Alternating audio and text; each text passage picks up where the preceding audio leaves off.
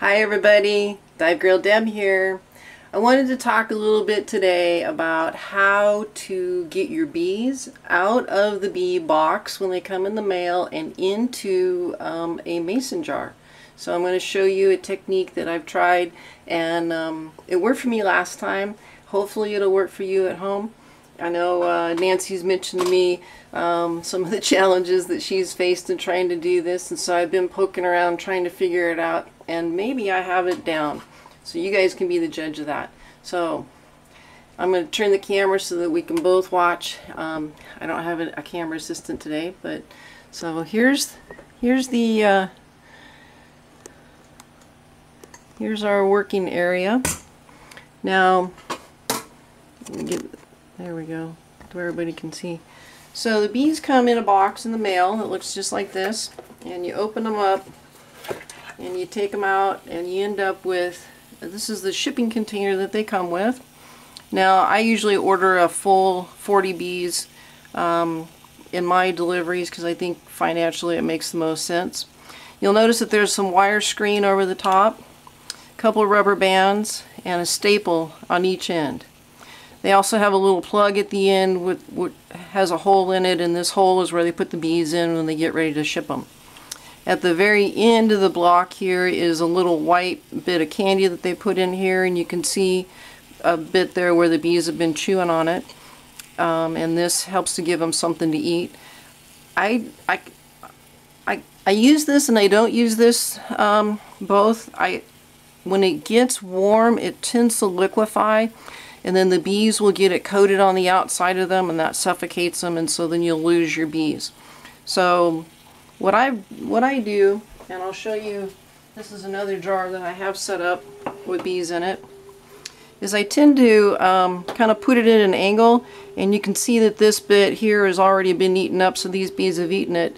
And then after that's gone, then I've been putting a little bit of honey on the top, and I get up every morning and I'll take some water and I'll kind of dab it on the top, and that'll help to add some more water for the bees to go and drink. They'll drink quite a bit of water every day, and because you want to keep them alive, that this is really important.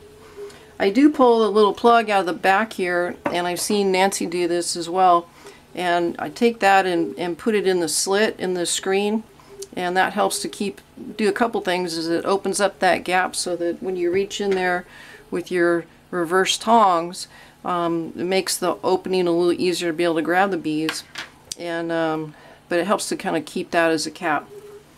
So what I do, and I started thinking about it, and I thought, all right, well here's what we ought to consider, is how do you get them out? So I take the lid of the package and lay it over, and that kind of creates something to hold this down. Now what I'm going to do is I'm going to pull these two staples and put it in, and you can see that the old screen is in here with this group of bees, but I'm just going to let that fall inside, leave the rubber band on, and then we're going to cut the rubber band after we get the screen top on and let that slough off, and then the bees will be free. So in order to kind of keep uniform pressure over the top and to keep them from escaping out of the edges of this, once you pull these staples, I take the cardboard lid and put over it. Now they're kind of like chickens, where if they can get their head through a gap, they're going to go, and it's a one-way trip, which is out. So I kind of think doing this works pretty good. Now if you use a flat screwdriver or something, my kitchen scissors has a tool on the end, so I'm going to use that to pry. And this wood's pretty soft, it's pine, so it comes apart pretty easily. You can probably use a staple remover. I'll take this and turn it around because I want to get both staples out.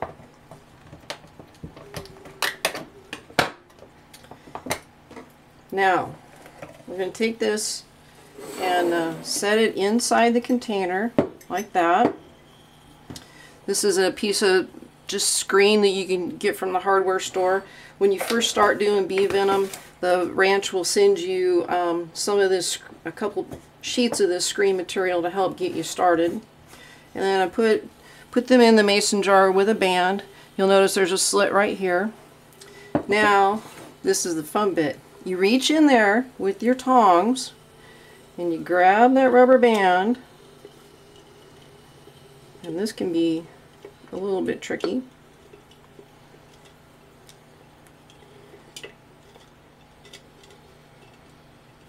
I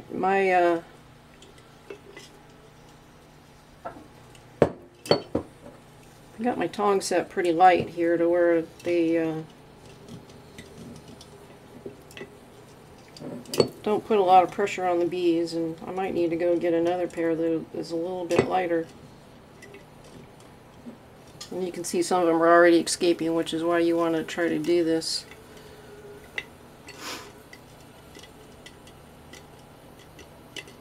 Of course, now that I'm on camera, I'm having troubles doing it.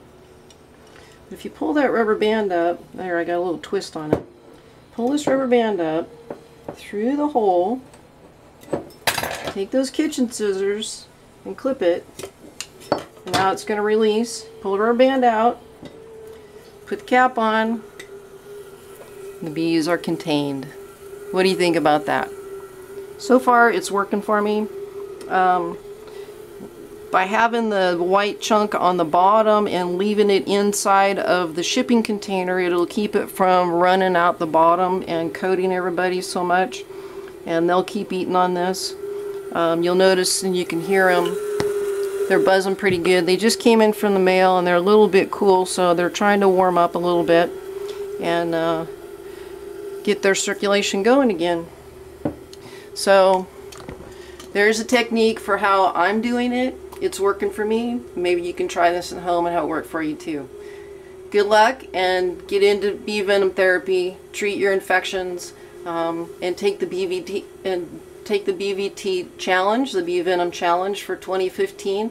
I think all the Lyme patients should be considering this who are medically cleared. I think if we were all to take bee venom therapy and treat ourselves this way, we could end up with a much healthier community at the end of the year. So I hope you find this useful. I love you guys. Take care. Bye-bye.